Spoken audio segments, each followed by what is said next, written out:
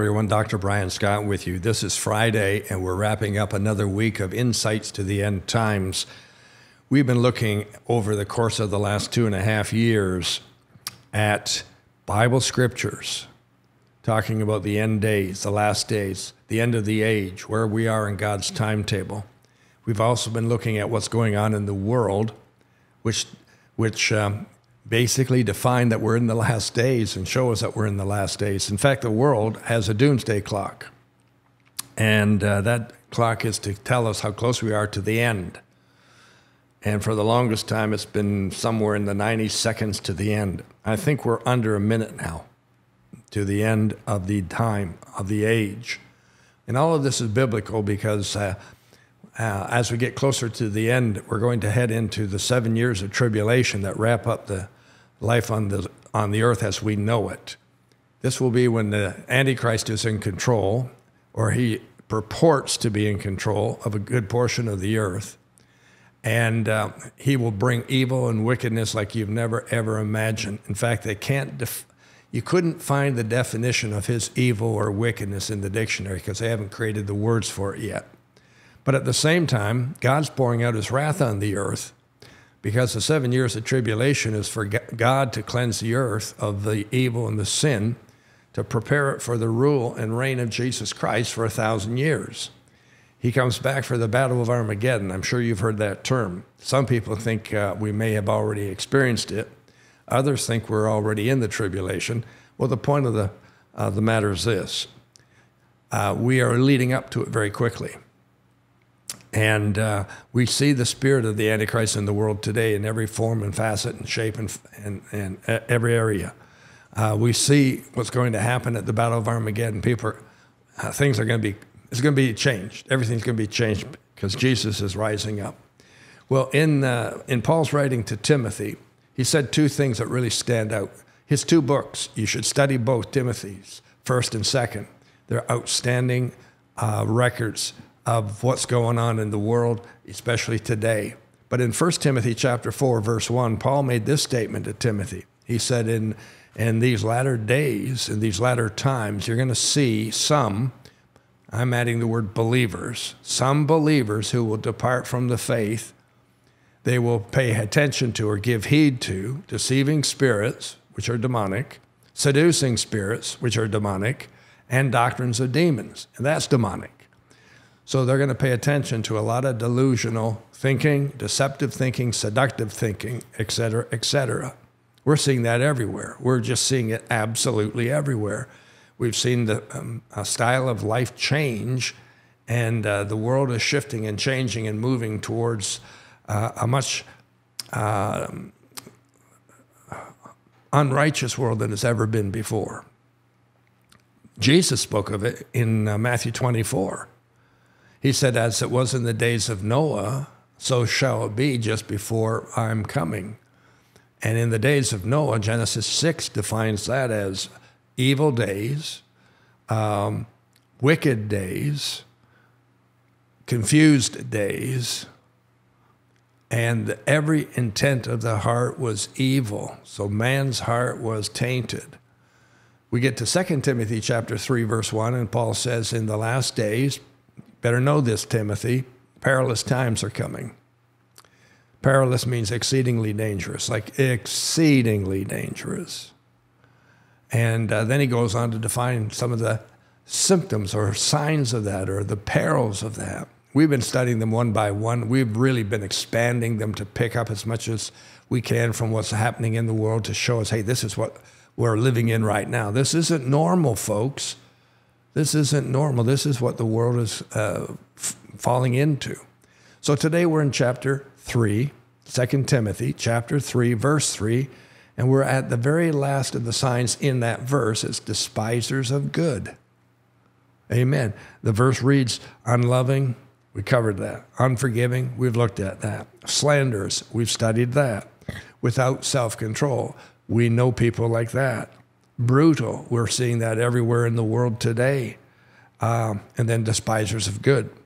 So let me read a definition to you that I've pulled together, because all of these terms that Paul's using are from a Greek source, a Greek word, and have been translated into English, but the original Greek meaning is usually much more expansive than the Canadian or the American or the English translation. So in this particular verse, the word despisers only appears this one time. It's an unusual and it's a rarely used word. It describes, now listen closely, it describes a land or a country or a nation where the laws and the regulations seem to primarily defend and protect those who are offending. I want to read that again because I don't want you to miss this.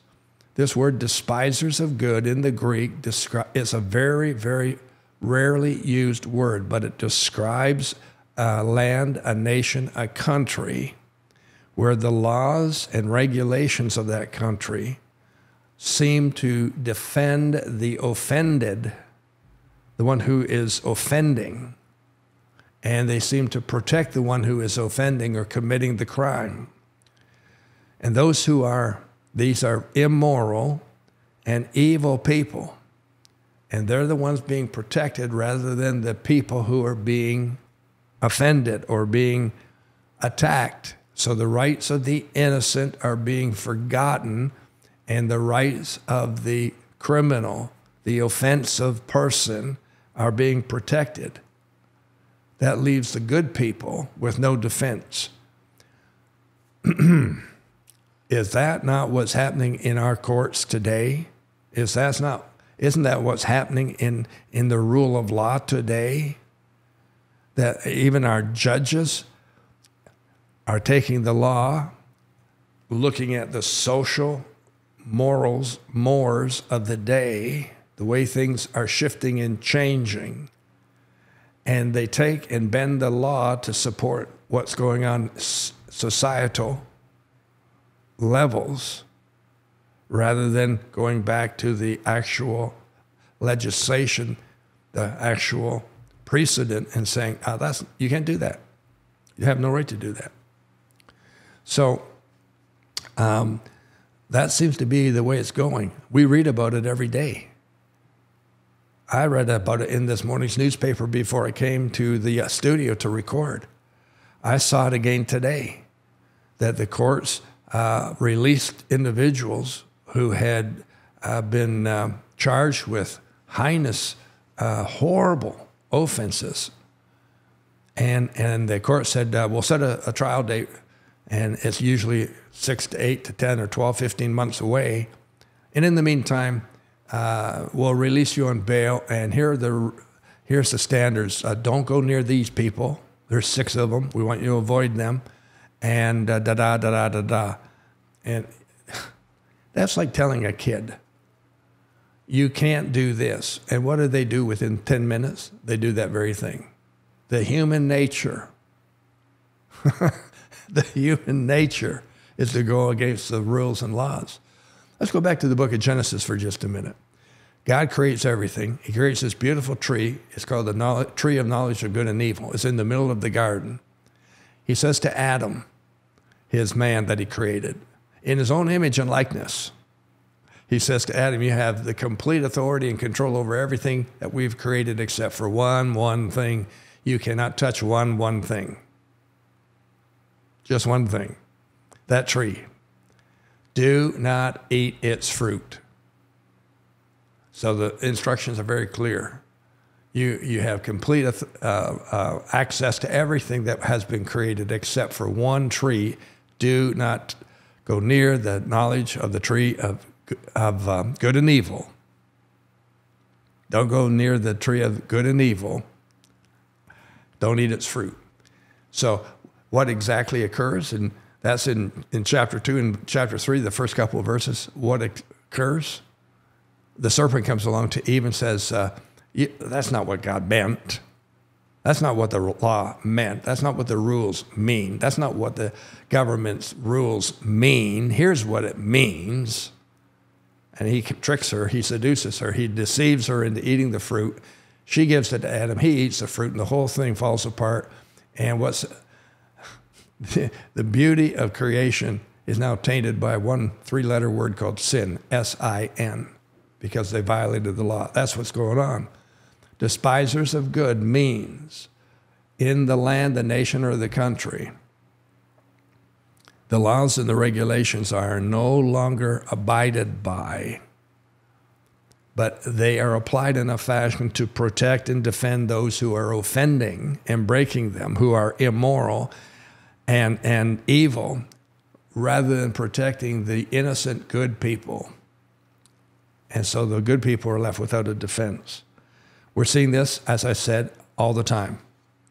And we used to have a law system, a legal system that said you are innocent until we can prove you guilty. You are innocent until we can prove you guilty. And we have to do that beyond a reasonable doubt.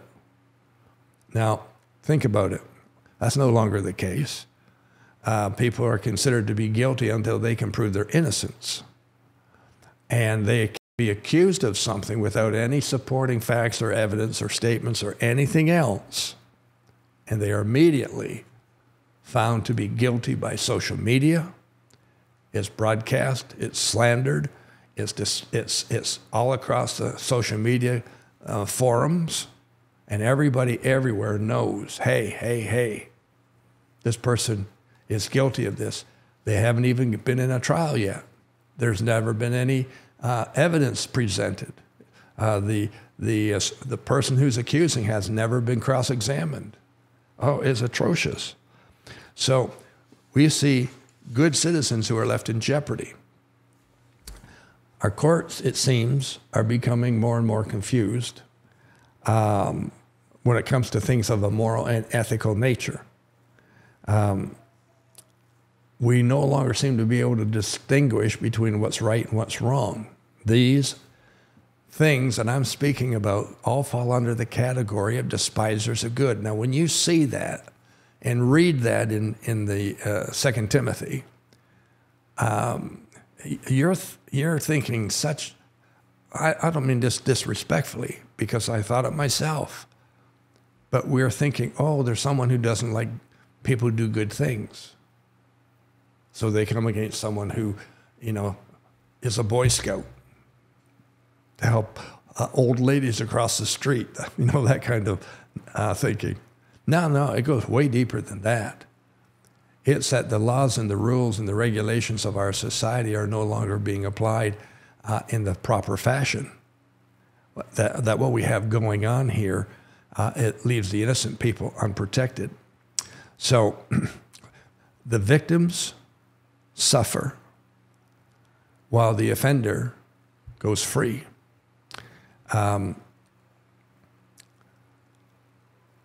It's not difficult anymore to get someone off a charge. The lawyers, especially in the realm of criminal law, have become very, very adept at being able to get their clients freed from charges that have gone on. Can I take you on a little journey for a minute? My wife, we've been married a lot of years. We got married in university. I think, if I recall correctly, we just celebrated 51 years of a marriage. She studied to become a teacher. Her dad was a teacher. Her mom was a teacher. Her sister was a teacher. She studied to become a teacher. And she not only obtained her bachelor degree from university, but she obtained 2 degrees in education, a bachelor's degree and a master's degree in education. She was a primary grade teacher for many years. That's the junior grades 1, 2, 3, 4, that type of thing. So she was teaching the very youngest kids all the early standards that they should have for life. She homeschooled our own kids for many years. And then she felt compelled to open a private school with very high standards, educational, moral, ethical standards, Christian standards. She was the principal and the founder of that school. It had an 11 or 12-year existence, and it was one of the best and strongest schools in our city. Now, in that 11 or 12-year period that it existed, she saw such a change in the attitude of the parents and such very strong support to begin with from the parents to middling support later on. But she also saw in the educational system that we went, in our province of Ontario, and probably more far spread than that, we went from promoting kids because they had passed and obtained the grades to be promoted to the next level, the next grade. We went from that to, oh, we don't want to hurt little Johnny's feelings. We don't want to hurt little Mary's self-esteem. We want them to have a good feeling about themselves. So we don't want to use the word failure. We want to promote them no matter what. And as they go on, they'll get a hold of things and everything will turn out all right. So we started to see in the school system that kids were being promoted who could not read or write or do anything of that nature. They didn't, in the old system, they would not have passed. They would have failed. But in the new system, we are more concerned with their self-esteem and their self-values and their self-awareness and their self-worth. We don't want to hold them back because they can't spell the word, Mississippi. Anyways, what I'm getting at is we removed responsibility from children. They no longer had to be responsible for anything. They could just float down the river and everything would be fine. That, to me, seems to be what's happened in our society, that no one takes responsibility anymore. Everyone just floats down the river. So if you happen to offend someone or commit a crime or do something that's against the law, oh, I know you didn't mean it, so we'll just give you a little slap on the hand and we'll let you go. Well, in the early stages of that, that's pretty minor and benign, but folks, cancer starts off as a very small little, destruction of a cell, but it grows into a major one, and it causes a lot of people to go through horrible, horrible issues. And finally, they end up losing that fight and they die. That's what's happened to our society. Our society has changed. Standards no longer exist the way they used to. Anything goes, and you can say anything you want to, and I can't say anything against you, because if I do, I'm discriminating against you. Oh my gracious, I'm the one who gets punished for asking you to be polite, et cetera, et cetera. When I was a lawyer practicing, I went to close a real estate deal one day, and the lawyer that I was working with was someone I had known for many years. And we were fairly good acquaintances. I wouldn't say we're necessarily friends, but good acquaintances. And we're standing side by side at the registrar's desk, exchanging all the paperwork that's necessary in a home real estate transaction. And this lawyer just continued to swear all the way through the exchange of things. And it was just, I found it offensive. Now, this is back in the early 1980s, I would say. So I turned to him, I asked him the question, how many years of university training have you had? He said, what do you mean? I said, well, how many years? He said, well, law school is 3 years, and then we have to go through articles is a year, and we have to go to the bar admin course, that's a year, roughly speaking, and then university is either 3 or 4 years. So I got 7 years. I said, with someone with 7 years of higher education, that's the best you can speak? Like, you don't know any other words than swear words? That's the best you can speak? You should be ashamed of yourself. He turned to me and said, I am sorry. I did not know I was doing that. I apologize to you. And from that time on, over the next 15 years of our working together, I never, ever heard him use a bad word again. Do you think I could get away with that today? I would be discriminating. I would be up on charges of some description under the Human Rights Code or something. It's just amazing to me, unbelievable to me. We don't want to hurt a person's feelings. So we've got all kinds of things going on in our society today that the government has shifted and changed and moved us away from things. And they have created rules and laws that violate their own previous rules and laws. So now, where do we stand? We don't even know anymore. Can we say this? Can we say that? Can we do this? Can we do that? Because now what we consider to be biblical standards are no longer government standards or country standards or national standards. We are living in a time of despisers of good. See you next week. Hope you'll be back. Call you blessed. Amen.